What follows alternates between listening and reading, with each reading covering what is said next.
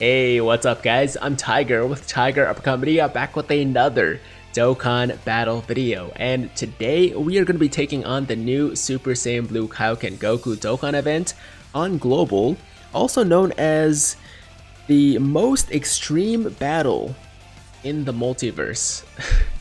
Yo, I really want to meet the guy who comes up with the names for Dokkan events because he's clearly doing a great job. I mean, for example, there's the Jiren event, what is it called? Battle against the strongest of the strong.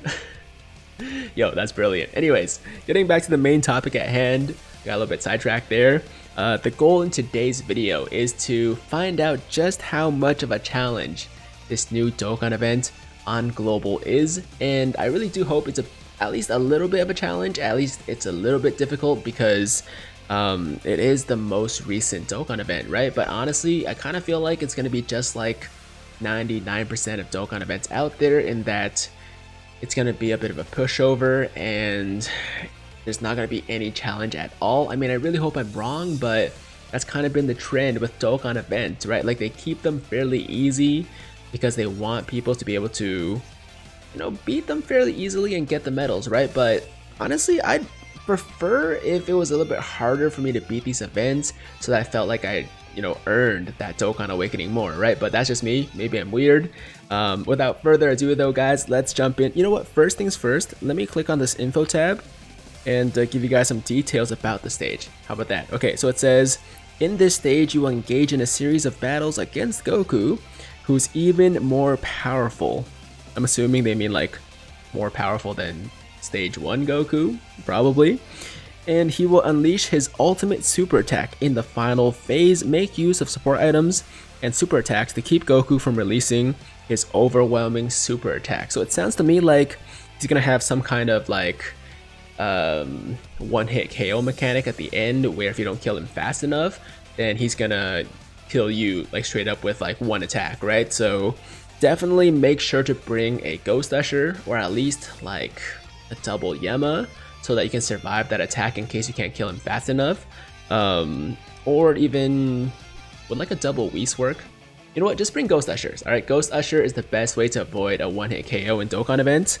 And there are also certain characters that can greatly increase the damage dealt to Goku. And the characters are Fizz Hit, Fizz Bergamo, who by the way is just insane now. I'll do a showcase in a bit, but if you guys have seen other people's showcases or just played around with him yourself, you'll know just how crazy this Dokkan Awakening is for Bergamo. We also have Tech Hit, Tech Jiren, Topo, STR Jiren, basically a bunch of hits, and then some other characters from the Tournament of Power arc, right? So if you guys are struggling with this event, definitely bring more of those characters, but for us today, we're not going to go with that because I already expect the stage to be really easy, so I don't want it to be any easier than it has to be. So instead, we're going to go with a... Oh, I already filtered it. Okay, so we're going to go with one of my favorite teams that I've been running recently, which is the Lineage, or no, Wicked Bloodline, right? I've been playing Legends a lot, and they have Lineage of Evil, so that's probably what I was thinking of. So we have Wicked Bloodline here. Let's jump in. The items look pretty good, so here we go, guys. Jumping into the new Super Saiyan Blue Kaioken Goku Dokkan event on Global on Super 2 difficulty, which is the harder of the two, obviously. And let's just find out how much of a challenge this one actually is.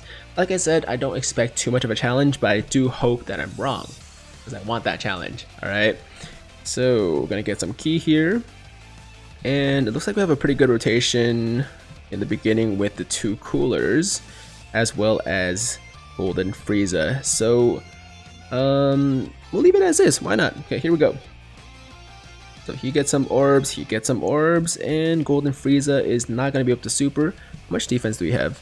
So 88k for both the coolers, or 83 for Fizz Cooler, 88 for the AGL Cooler, and then 41k for Frieza. It doesn't really matter, I guess, because he has that crazy damage reduction, right? Alright, here we go. Okay, first attack is a super on us, and we are taking, wow, 62k damage? Actually quite a bit for the first stage. Like the first stage in the event, we're taking 62k from a super. That's a good sign. That's actually a pretty good sign. I like that. All right, yo, I feel like I'm so weird, man. Some people, like most people, will probably just be like, yo, I want to be able to beat it as fast as possible, right? So I don't have to waste so much time on it. But for me, I'm like, yo, I'd rather, take more time to beat each run so that I felt like I would feel like I earned that Dokkan Awakening, But I do admit it is kind of weird, so maybe that's just me. Stage 2 is STR Super Saiyan Blue Goku, and he's a Fizz type, so I guess we will... Let's actually put the full power Frieza there, and he can super with those orbs, and then Metal Cooler can actually stay in the middle, and we'll leave the Angel Golden Frieza at the end, because we do have type disadvantage. I mean, later on we're not going to have that disadvantage, so I guess maybe I should have kept him, or I don't really, it doesn't really matter, who cares? I don't know why I'm thinking so hard about this. It's not gonna be that hard. Yo, watch me die though. Watch me die in this run. I know you guys are gonna make fun of me in the comments, but as I said, man, I would actually be kind of happy if I died today in the game, not like in real life. I want to live in real life. Just in the game, if I died here, I wouldn't be that upset. Okay, so now we are fighting the new Super Saiyan Blue Kaioken Goku, but it looks like it's his SSR state, so it's going to be at least one more stage after this. So we're making our way through the stages pretty quickly. This is the third stage. I'm guessing it's only a 4-stage fight. And how are we going to play this, guys? We have 2 AGL types, and those are a lot of attacks at the end, so I'm thinking we should put this cooler back there. And let's see how much Frieza has. I mean, the AGL Frieza. 75k defense. Yeah, I don't trust that. So he's going to super in the beginning. Metal Cooler can take those. And Fizz Cooler can take those. Let's see what happens. Let's see how hard we get hit with those attacks, especially if it's super. Ooh, we got a crit from the AGL Frieza. That AGL Frieza is really good, by the way. If you guys haven't used him yet, if you have him, definitely put in the effort to get him to SA10 and awaken him, because he's actually a really good AoE unit. But even single target, even his single target damage isn't too bad. Mine has 2 dupes, and as you saw, man, he does like what, 1.2 mil, or his attack stat got up to 1.2 mil. Not too shabby. He also has the ability to seal and stun enemies, which is not a very common thing, man. I think he might be the only unit that has both. I don't know about the only, but he's one of very few units that can both stun and seal. Okay, so we didn't take that much damage. I was hoping for a lot more, honestly, but what can you do? What can you do? What should we do? Should we put the, Metal Cooler here so we take more damage? Nah, that's stupid. Okay, that's stupid. Let's just do what we normally would do.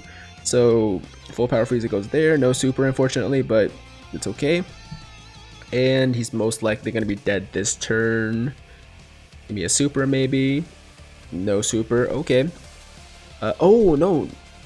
I forgot he actually gives himself ki, right? So after you finish giving your units the orbs, he'll get the extra ki from his passive. So that's why he's supered up. For a second, I was like, why is this guy supering?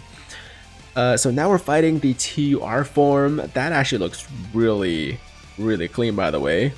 I mean, it's not really doing anything special. It's just like the little light, effect kind of pulsing. But just the art itself, man, just the art itself looks so damn clean. I love it. I really do. Yo, look at how many attacks are at the end there. Oh my god. I think I'll leave those to Metal Cooler. Okay, so he takes these, and then Frieza can take these. And Metal Cooler can take those. Let's see what happens. So over 2 million attack from our Angel Golden Frieza. I haven't used this guy in a long time.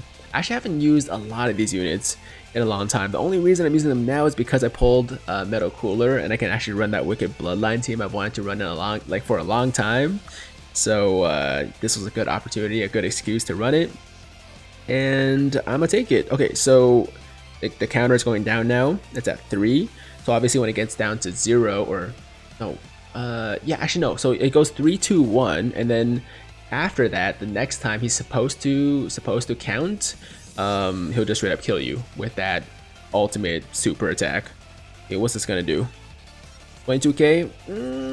Yeah, could have done more damage. Could have done more damage. Now, I'm thinking we probably have to Ghost Usher this turn, because if we don't, then he's probably gonna launch that like Ultra Super and kill us. So I mean, I kind of want to see it though. Yeah, this is the dilemma, Mac. I kind of want to see it. I kind of want to see that super attack. Should I? You know what? Screw it. Let's go. So sure. I think the main point is to actually beat this event as opposed to just going around. So let's just do that. He can have those, and he can have those, and this is probably gonna do it. Probably. Actually, we have type disadvantage for 2 of the units, so probably not. Yeah, he's probably dead. Because we're gonna get the crits, we're gonna get additionals, and then we have Metal Cooler, who is AGL with a type advantage. So even if we don't crit here, he's probably still gonna kill Goku. Most likely, yeah. Okay, he's dead. So there you go, guys.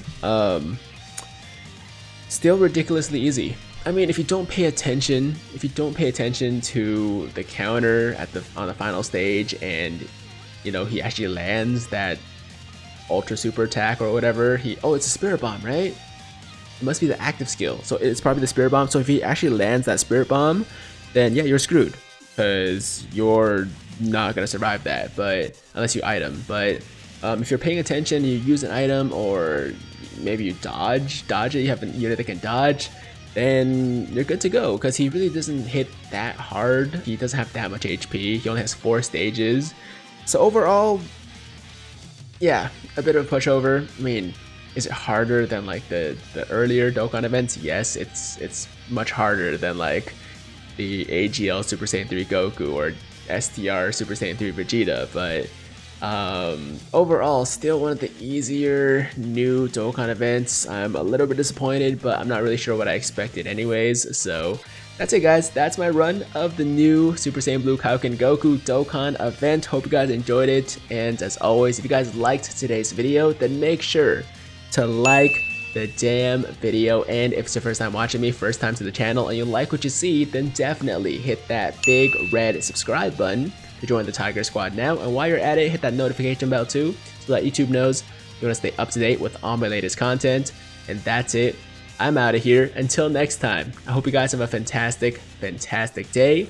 I'm Tiger with Tiger Uppercut Media, signing out.